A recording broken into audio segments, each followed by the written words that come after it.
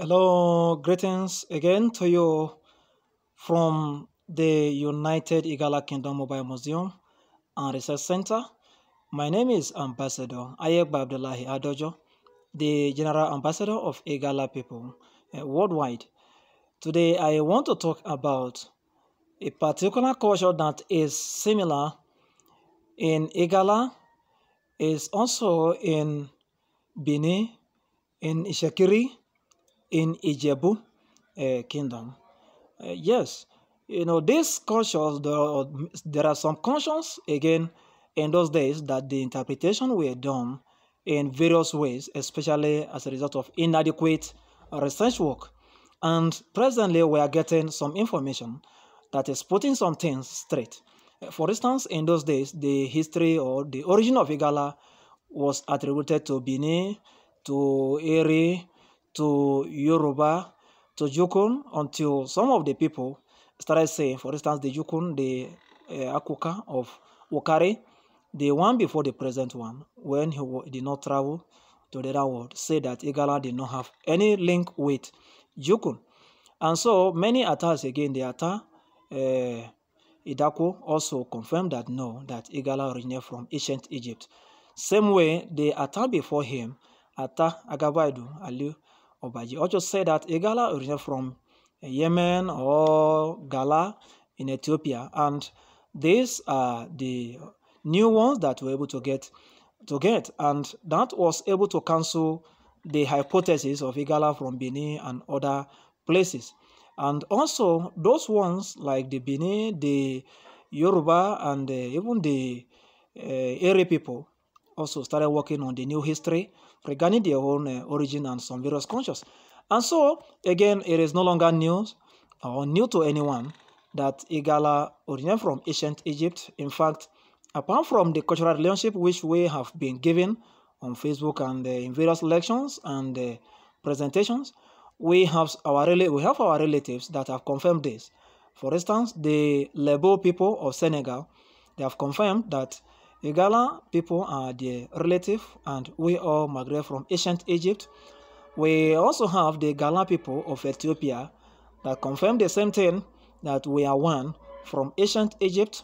The Maragole or Gara people of Kenya also confirm that we are the same people that originate from the same ancient Egypt. Then the Igala kingdom also confirmed that Igala people of Nigeria are their relative, and they also migrated from ancient Egypt. Same way, the Azande people of South Sudan also confirmed that Igala people are their relatives, and we all originate from ancient Egypt. And so, having known that is one of the problems have been solved, because if you don't know where you are coming from, you will never know where you are going. And so, going to the major topic of the day is this culture, coronation, one of the coronation rituals or rites, which is the seclusion. Before the king, let's say when the king designate is chosen, he has to go to seclusion. And this seclusion, sometimes it varies, mainly 70 days or 3 months. But in some cases, it may not take as much as that, depending on the knowledge of the chosen person or the culture of the people. For instance, in Ijebu, the seclusion takes place, I'm talking about Ijebu in Ogun State, takes place at Odo. That is where the person will stay for some months while undergoing some lectures, some studies, some rituals, and some traditional activities. In the case of Benin Islands, according to sources, that their own takes place at Uselu. I don't know if it is the right pronunciation, but again, what you need to know is they have seclusion, again, done as part of their coronation rituals. In the same way, the Benin on, the Itsekiri on, is also similar, the same, around 90 days, which is 3 months. And so, even in Igala, we have such. Just that in the case of Igala, the days are not up to that 70. This is mainly because it has been believed that the people or anyone who is going to be a third designate have been in the palace knowing the do's and don'ts and some other traditional rituals.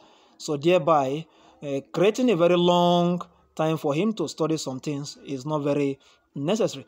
But after the seclusion, there is what that is normally taking place. The people, no matter how long the distance is, the king designate will trek with people from that location to the town. In Ijebu, the same thing is happening, or the same thing has happened. In Igala kingdom, it's also happening. And our own people, they trek from Ugwalao in Ofu local government, still very far from Ofu or from Ugwalao before you come to Ajaka, before you come to Ida, a very long distance. But this is where the seclusion is. Then in the case of Benin, it's also happening. In Itsekiri, it's also happening. What is the origin of this long trek? And what is the meaning? Where did this originate from? When did they start it? Like I said, various reasons have been attributed to it. But this originated from ancient Egypt. And the meaning is called Set Festival or Set Rite. This Set Rite is the rite that is performed to ensure that the king will be able to bear the pains, tolerate each person or everyone irrespective of their character where he is going to rule his people. It means endurance.